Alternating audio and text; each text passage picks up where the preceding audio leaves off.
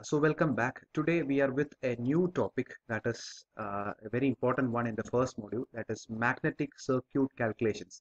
And there we primarily calculate the MMF. What is MMF? MMF we know it's very important, that is the ampere turns. So how much is the MMF required for a machine? How much is the 80 ampere turns required?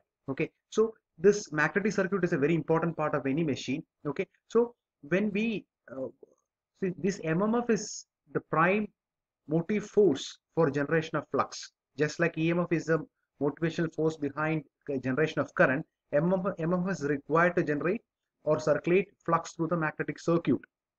So how much MMF is required to circulate the required flux or to maintain the required flux density in the different parts of the machine? Okay, that should be calculated. Okay, so MMF has so many, so like just like EMF, there can be several sources. If the sources are in series, you have to add it up and you'll get the total source. Likewise, MMF will have more than one part or three parts. All those MMFs will be if they are in series, they will be added up so that we'll get the total MMF required. Okay, so we will concentrate.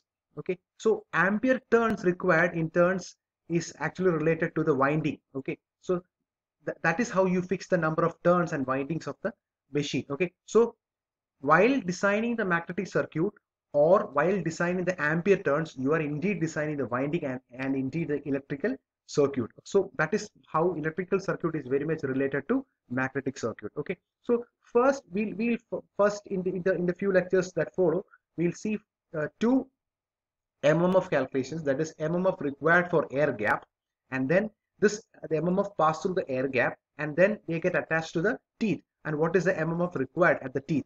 So ATG, that is the MMF for the air gap, and ATT, that is the MMF for the teeth.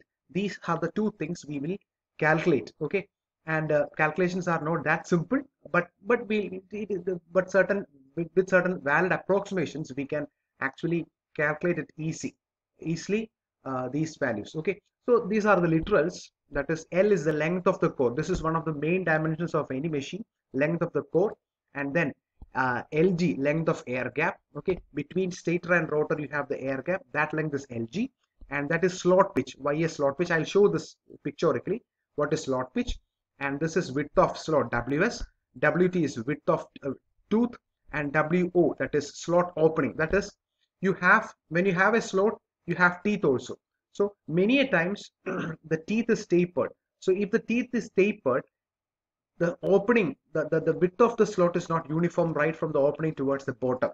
That is, when the teeth is tapered, the opening width is not equal to the width that follows downwards when we come down to the bottom of the slot. Okay, and that is how this WO come into existence. That is WO, that is slot opening. Okay, then you have radial ducts. I'll show that pictorially also. Number of radial ducts is ND, and then WD, the width of each such duct. Okay, now we'll move on to the next one, that is so BH curve is very important. That is how the BH curve, that is AT is nothing but H. So H is nothing but AT, at that capital A capital T by L is nothing but small at. So ampere turns, total ampere turns divided by length is small at.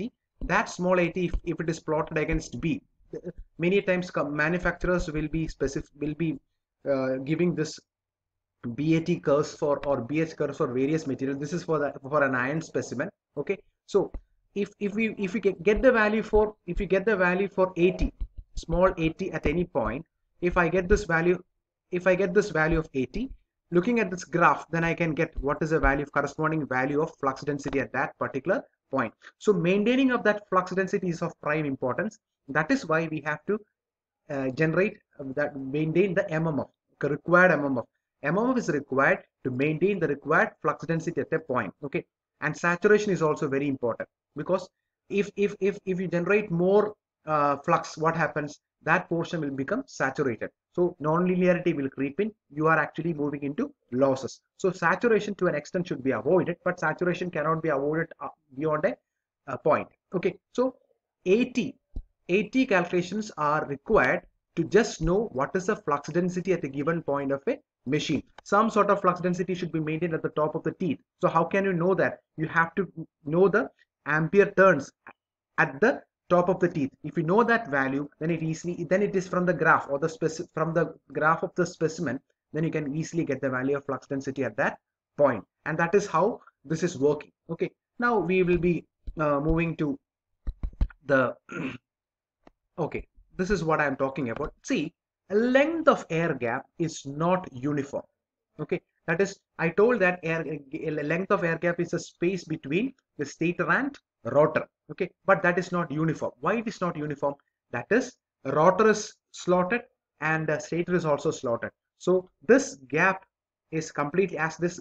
So this gap is not at all uniform. Okay, that is, since the two surfaces, that is stator surface and rotor surface, is not smooth, as they are slotted, the length of the gap is not, there is air gap, but the air gap is not uniform. But the first figure 4.5, it is showing that an ideal case where we assume that the surface of the rotor as well as the surface of the stator is uniform. In that case, the length of air gap is uniform everywhere. LG is same everywhere. Okay, now I discuss what is slot pitch. What is slot pitch? That is, these are the two different slots. This is one slot and this is another slot. This is a tooth I am talking about. So this is a totally enclosed slot. That is why we get a smooth surface over here. Okay, so what is slot pitch? The distance between the centers of two adjacent slots is nothing but the slot pitch. Distance between the centers of two adjacent slots is nothing but slot pitch ys. Okay, now so we assume that this is not smooth. Ultimately, this is not smooth. So this is more close to the reality. That is, this is the rotor surface which is very slotted. Okay, so this is the flux coming, the feed lines coming, but you can see that the air gap here, it is this much length. Here it is this much length. So air gap is not at all uniform. Okay, so what happens is that flux always try to pass through the easiest path, or they will select the low reluctance path. Okay, in that case, this is the low reluctance path, because this here is iron path. Here, if you want to pass, air is so much in between. So what happens? The reluctance of this path will be very high. So maximum flux will be confined to the teeth area, or the teeth length, or the teeth width of the teeth. Okay, in that case, even though we consider one slot pitch, all our discussions hereafter will be confined to one slot pitch. If we calculate everything with if we calculate the air gap required across one slot pitch, then that is valid for other slot pitches also. Okay, so entire calculation is confined to one slot pitch. So in this figure, the complete slot pitch is passing flux, but here you can see that is not the case. That is, since the reluctance path is low for the teeth width or the tooth width, the flux is confined to that width only. Okay, but is that a reality? That's another question. Okay, so what is the reluctance? Reluctance equation, we know that length by mu naught A. So what is the length? Length here, it is air gap Lg divided by mu naught. Since it's the air gap, mu naught itself. Then what is area? Area is nothing but the length of the material. The length of the material multiplied by the slot pitch. Okay, so for this case, this is valid. This calculation is valid. That is, reluctance of the air gap is nothing but Lg divided by mu naught L into Ys. Okay, but here it is slightly different. We'll see that. But here you see that the slot pitch is not Ys in the second case. In the case of figure 4.6, the slot pitch, initially it was Ys. Now here the slot pitch effectively reduces to this much. And that effective slot pitch is nothing but Ys prime or Ys dash. So what is Ys dash? Ys dash is nothing but the width of the teeth. Ys dash is nothing but the width of the teeth. So this is my width of the teeth. The flux is confined only to the width of the tooth. So that much is my effective slot pitch, and that is Ys dash. So Ys dash is equal to Wt. So Wt is equal to Ys minus width of the slot. That is the entire Ys minus the width of the slot. Here we have half slot, half slot. So half slot plus half slot is nothing but Ws. So Ys minus Ws, we get it as Wt. So ys prime is nothing but ys minus ws. So what is the reluctance in the case of the second case? For figure 4.6, what is the reluctance? Lg is the same, mu naught is the same. Instead of ys, we have ys prime, and length of the core remains the same. So what is ys? Ys is nothing but ys dash is nothing but ys minus ws. Ys minus ws. Now we have taken this case of 4.6, that we are assuming that the entire flux is confined to the width of the tooth. Nothing is going towards the air gap. Okay, we know that air is also a good conductor for electricity. So, good conductor for magnetic flux. Magnetic flux, air is a good conductor. So what happens? The flux will not confine to the width of the tooth. Rather, there will be some fringing. This is called fringing.